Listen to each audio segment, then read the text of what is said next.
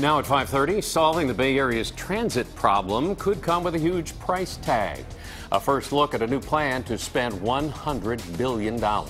Good evening. I'm Alan Martin. I'm Veronica Dela Cruz. Right now, organizers are laying the groundwork for a ballot measure for Bay Area transportation projects.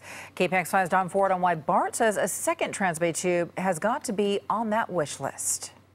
The greater Bay Area has some of the worst traffic in the nation, but one group now says they have a solution, a $100 billion solution.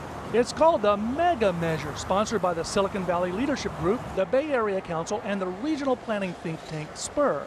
They want a measure on the ballot to get voters to approve a $100 billion tax spread over 40 years to rebuild and coordinate all the transit agencies in the Bay Area. So what we're proposing is a 1% increase in the sales tax on purchases of items in order to pay for large-scale transportation improvements.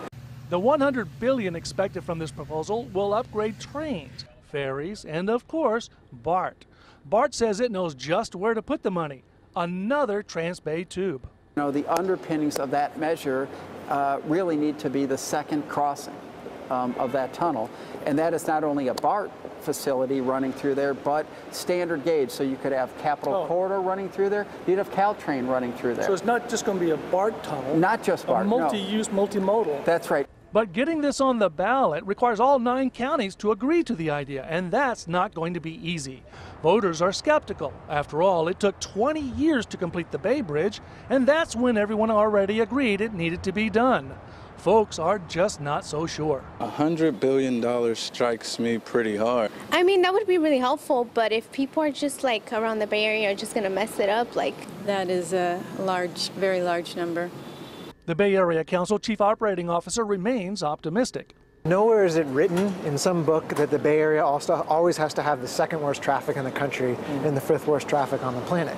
Other regions, grown-up regions, deal with this stuff, and we can deal with it too. The $100 billion tax proposal is not yet qualified for the ballot. In Oakland, Don Ford, KPIX 5.